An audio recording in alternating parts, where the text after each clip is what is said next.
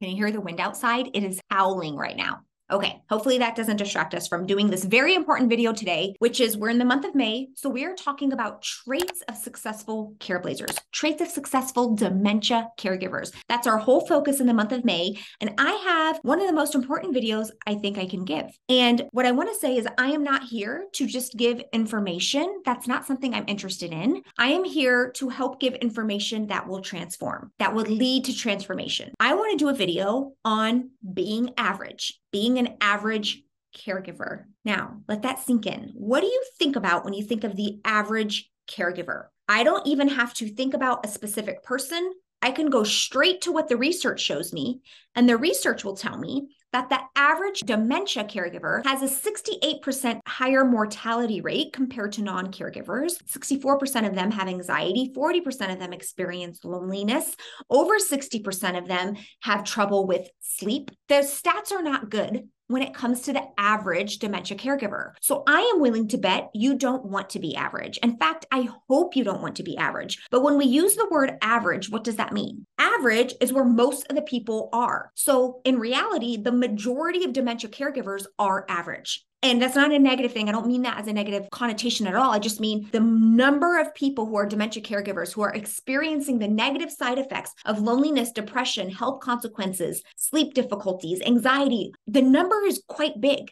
Most dementia caregivers experience those things, but this is a series on traits of super successful caregivers. So super successful caregivers, while they might experience some of those natural human emotions that we would all experience going through life, they also have a much more happiness and joy and peace. How do we get there? So we know that the average caregiver, that's the majority of caregivers. So the majority of dementia caregivers are experiencing a lot of negative side effects that most people don't want to, but they continue to. What about this group over here? This much smaller group, because they're not average, they're not ordinary, they're extraordinary. They're doing things differently. What are they doing differently? Let's talk about it. One of the things they're doing differently is they are not spending all of their time focused on the injustices, the unfairness, and the frustrations, and all of the shoulda, woulda, couldas of caregiving. They might spend some time there, but the key is they're spending just as much time in this possibility of what can I control? Where is my power? What can I change? What can I do? A lot of people spend a lot of time in the dementia caregiving world complaining, and it makes sense because there are so many hardships and so many difficulties. Let me just break right now and say,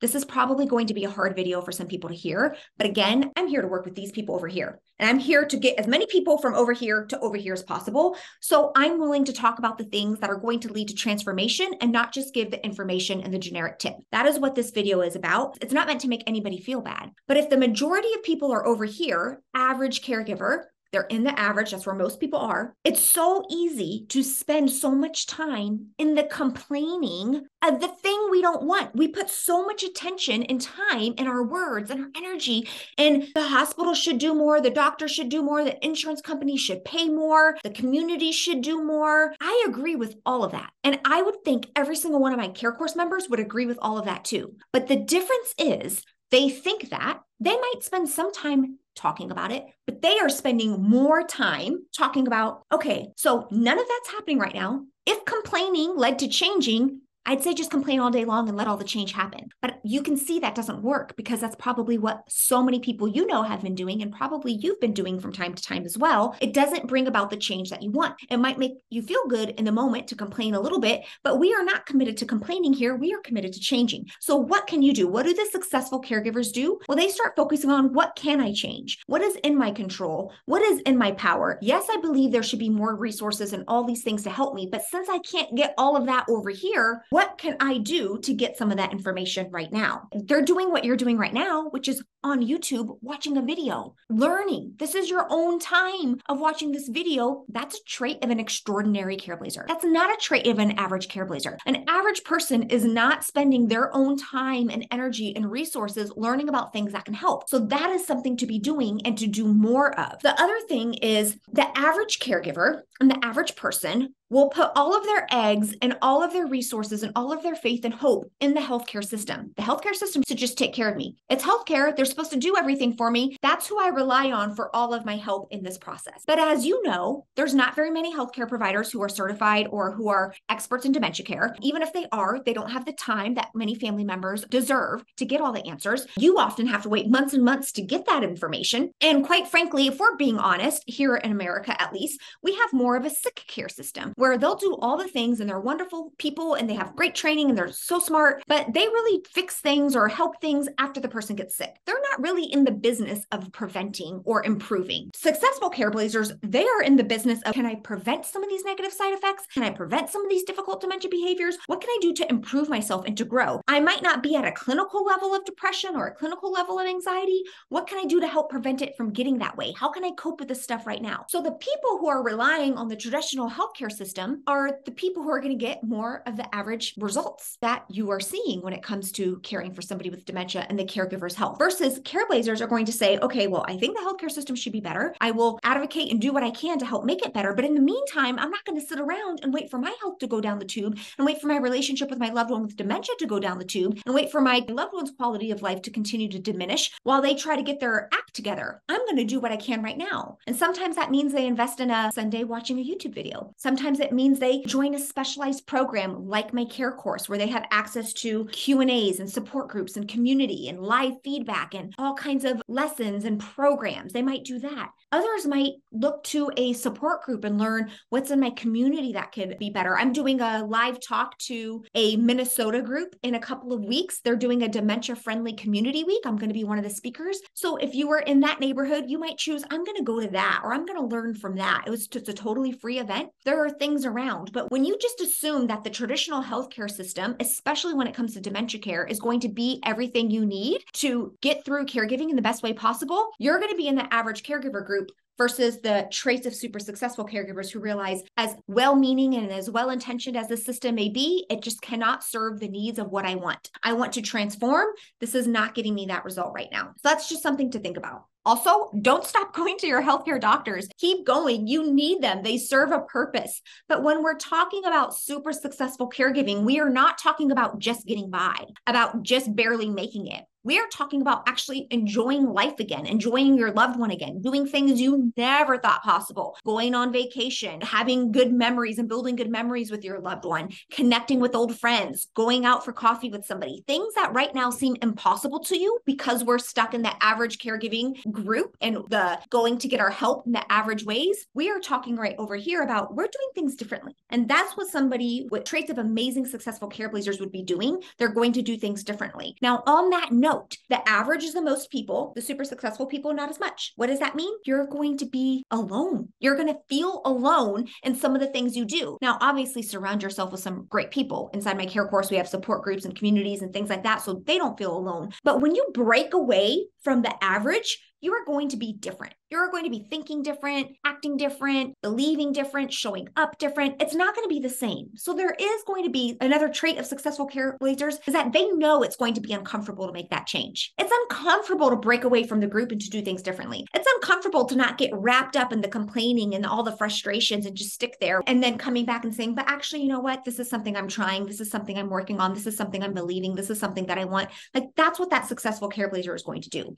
I know and I believe fully in my heart, every single person who wants to be an extraordinary caregiver can be, but doing the ordinary things and doing the average things never gets you the extraordinary results. And so for you to have those successful results and show up as that successful caregiver, you are going to have to be willing to do the things that most caregivers are not doing. Another trait of an amazing, successful Careblazer is that they know that there is more work up front to get the long-term results and benefits. The average caregiver, the majority of people, let me tell you, this will not be the most popular video. I can say it right now. Like, I just know it's not going to be a great video for the majority of people because the majority of people are in this average group and they're not looking for that transformation. They're not looking to be extraordinary because guess what? It's hard. And so traits of successful Careblazers know that in the beginning, it feels harder to actually make that transformation and make that change than it is to just take the tip and take the trick and take the approach coach and try to say this thing and get the quick answer and try it with their loved one, that feels good in the moment because it's simple and it's quick and you can get it right there. But it doesn't lead to long-lasting success. It's just good in that moment. Maybe if it works, a lot of times it doesn't, but then you have the next problem and the next problem. So super successful Careblazers are willing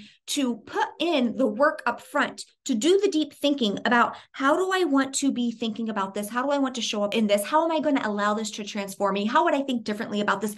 They do that hard work up front and they know that they are not just looking for a simple trick or tip. They are not just looking for information to consume and to consume. They are looking for transformation to create the life they're wanting to create. And so successful Careblazers know they're willing to wait that period of time. They're willing to do that hard work to get the ultimate result they want versus the quick tip and trick, which if you go on my YouTube, all the tips and tricks are the ones that get all the videos, and that's great and that's fine and that's lovely. But if you're one of the few who's like, I want to transform, I want to do something different, then you have to also be willing. It's going to feel different. It's going to feel uncomfortable. It's going to feel hard up front so that you can have it easier on the back end. Most people have it easier on the front end and then have it harder on the back end. Which one are you? And where do you want to be? In the average, or most people who have all of those negative side effects of the anxiety and the depression and the sleep and the loneliness and the mortality rate? Or do you want to start transforming and making a difference? It starts with you.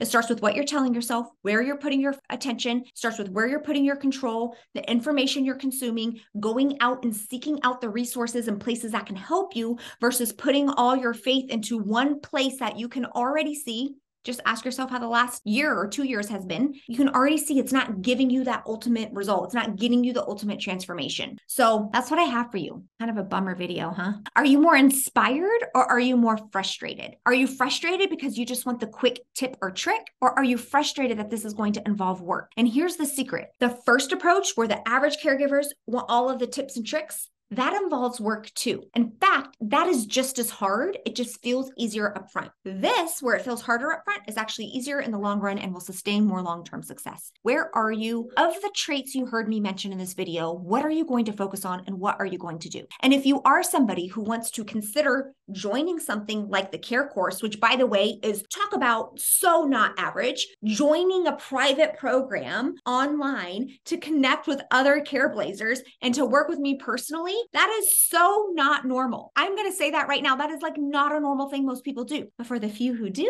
we are amazing. We love it. We experience that transformation week after week after week with all of the trainings and Q&As and support groups and programs that we do. But that's going to be a small group of people because those people are willing to do the work. So let me know what your thoughts are about this in terms of you probably don't want to be average.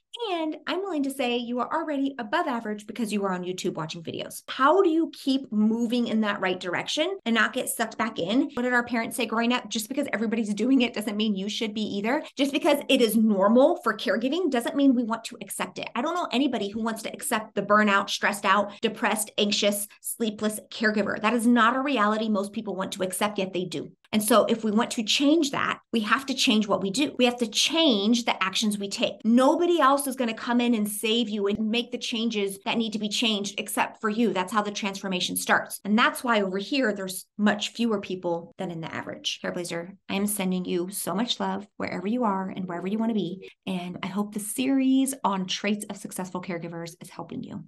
Also, Nico gets a belly rub for every person who subscribes from this video. So if you haven't already, click the red subscribe button. It's totally free. And Nico says, thank you very much.